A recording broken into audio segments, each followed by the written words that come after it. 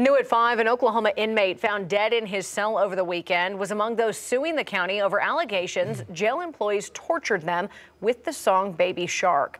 According to the Oklahoma County Detention Center, John Basco was found unresponsive in his cell early Sunday morning. He was later pronounced dead.